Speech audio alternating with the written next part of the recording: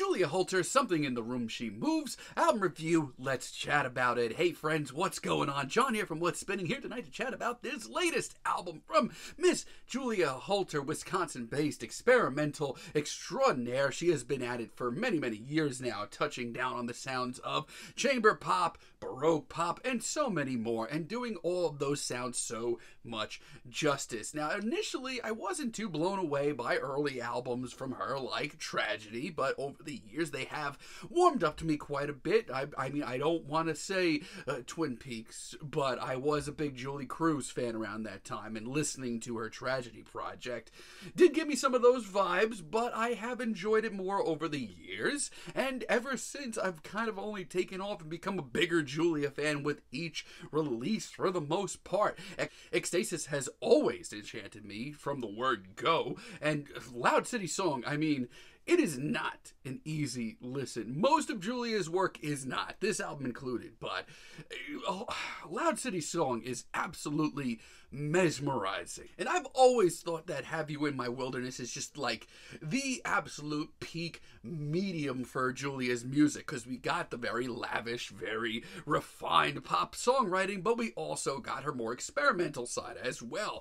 Oh, by the way, her last album, Aviary, the thing is an absolute monster. It is an hour and a half long. It is, once again, not an easy listen, but it's pretty damn kaleidoscopic.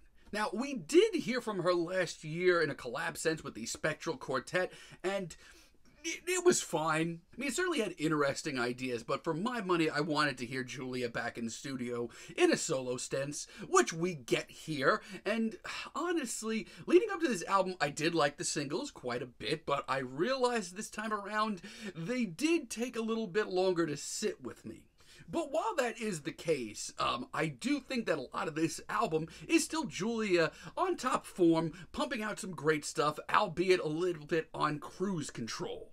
Sun Girl starts this album off, and much like its title suggests, this is a very bright, sunny, colorful, kaleidoscopic track. I mean, this thing is really full of life, and I do mean that. Every instrumental here just seems to come alive as this track rolls on. It comes off like a damn breathing, living organism, just shifting with each passing second. The lively percussion that we get, the really great use of field recordings and ambiance, as well as Julia's absolutely heavenly vocals, yes please. And listen, this is not a track that you just plippity-plop on and just kind of tune out. No. This is a kind of track, and this is most certainly a kind of album that you need to turn your brain on for. But it is a very bright, sunny, meditative experience with some really weird experimental moments thrown in for good measure. It also does the job, and that is getting me pumped for a Julia Holter project. But I do think some of the next couple of cuts are even better.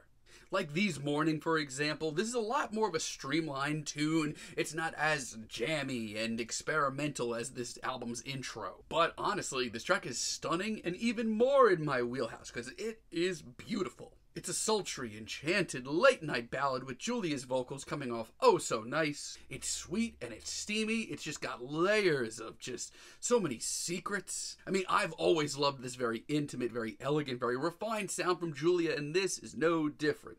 Also, really love this album's title track, Something in the Room She Moves. I mean, personally, I've always thought that hearing Julia in a setting like this incredibly intimate, quiet setting, that's where she's at her most powerful, and this track is no different. I mean, this background is so quiet on this track. I love the way that each instrumental just quietly makes its way in. It's really serene.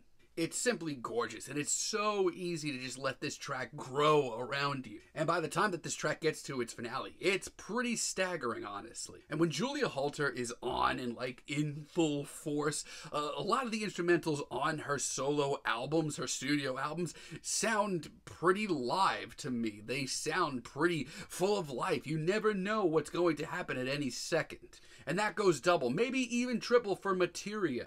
This is an even more intimate track. It is so sweet on the ears. It's light, it's charming, it's got a lot of room to breathe, and it is the shortest track here, by far, and like by a big margin. But I do really think as far as just like a track that salutes Julia's vocals, look no further. Now, I will say this is far from my favorite Julia Holter project, and one or two tracks on here really do stand out in the worst way. Take, for example, Me, You. This track this is far beyond the worst track here, and one of the worst tracks I've heard from Julia in some time.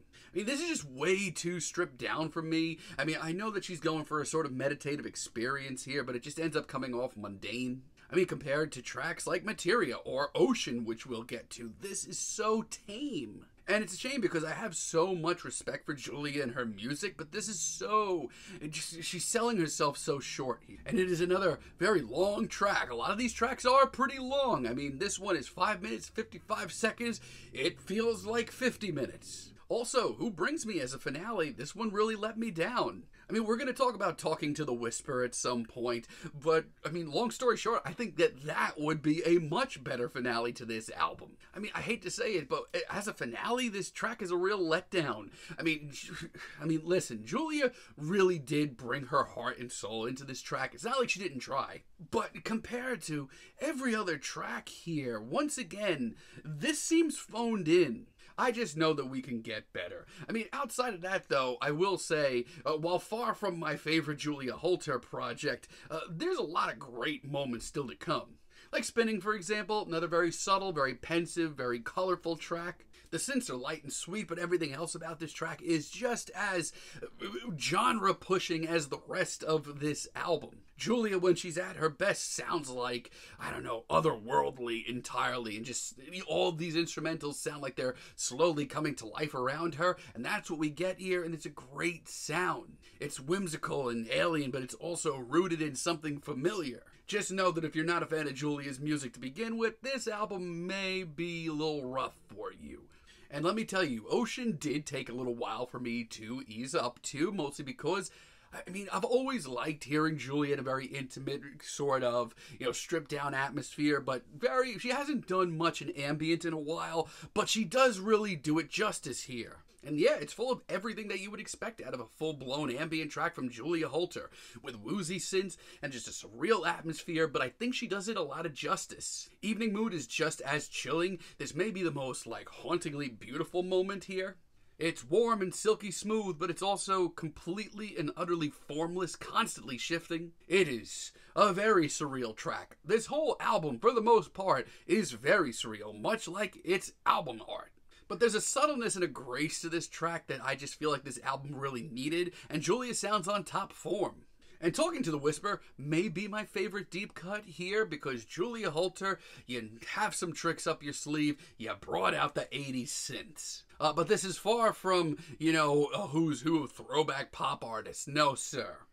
No, the very airy, light synths and the patient drumming just twist this album's sound just a little bit. And like I was saying earlier, there were some Julie Cruz elements to her early work, and her vocal work on this track does bring me back to that. It's one of the longest cuts here, but this atmosphere is so divine and so fascinating, I can't say no. And don't even get me started about when the woodwinds and brass flow in. They are absolutely stunning. This track is easily my track of the album. I think it's the coolest thing here by far. This is a pretty decent album from Julia overall. It's not her worst project by far, but it's not up to her usual wowing quality, at least for me. I honestly wish it was a little bit longer. Plus, that finale is just so limp, and the Me You track is just so unbearably boring at the end of the day. I'm sorry, guys. But for now, I'm feeling a very, very, very strong 7, because there's so many great ideas on this thing, too.